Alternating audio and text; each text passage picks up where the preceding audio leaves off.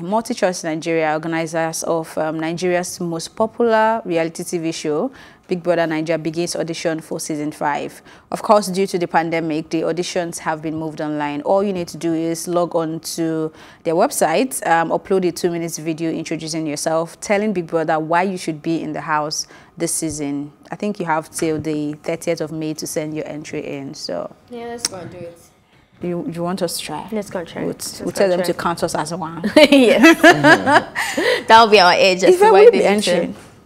I don't know. It might just be a surprise. You might just see me in the house. When you don't see me on this table again, I'm obviously in the Big Brother house. Okay. I feel like that would be the safest place to go to right now because COVID-19. Like. Okay. Like a way so to let's all audition to run away from COVID-19. A concentrated place that you don't actually have to go out and you're eating and life is sorted. I feel like it's a brilliant idea. I think they would see and build some fame as well. Yes, and I think they'll see a surge in this because a lot of people have a lot more reason to apply for this because now people are hungry. There's nothing to look out for at home.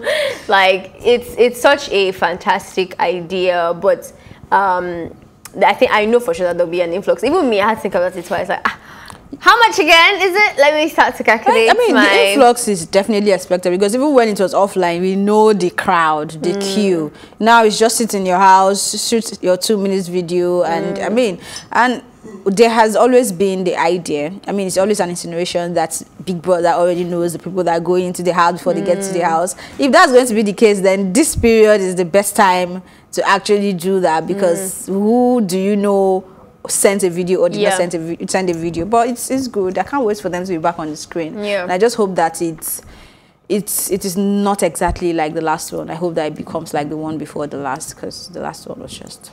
Yeah. Do you watch it like that? I didn't even watch it. Exactly. No, it wasn't that. It wasn't that bad. No, sorry, it wasn't that. It took bad. a while. You know, we had this conversation on this table, right? That's what I know. It took a while for me to enjoy it. Like until there were like maybe 7 or 8 people left. It was a drag for me. You know, sometimes the ones that slip into social media will give you an idea of what you would expect when you finally start watching. All the Big Brothers, I've never started from day one. I probably start like a week to the eviction week, and then I start getting to know who they are. But this one, the kind of things that were rolling out in social media were just so ratchet, and I'm like, what exactly is going on here? This is not the kind of content I want to watch. Of course, a lot of people watch it. I'm not saying it's bad, but it wasn't just my content. So I hope that they can bring back that level of there is a level of seriousness that came with the Bisola set and even the Efe set. There's no level of seriousness in Big Brother. No, there is. Even there was a level of seriousness even in this one.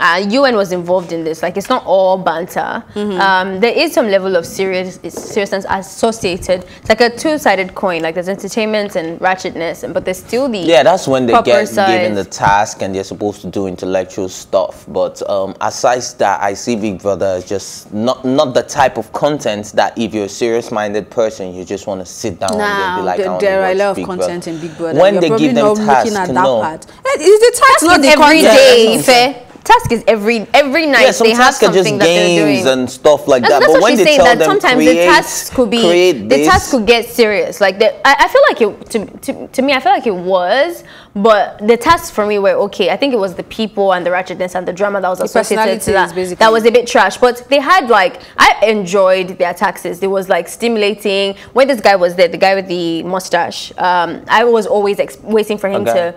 What's his name now? I can't remember. He had a mustache. He was really creative. He could draw and he could paint. The things he was doing in the house with the limited resources was nice. But I'm not sure the personalities were as, like, I could see that we were scrambling for something to hold on to. Like, even Mike, that was huge. He didn't really offer me much. That I wasn't, like, super entertained. But that's all we got. So we had to manage. And we had to, like, overemphasize on little things. Yeah, so...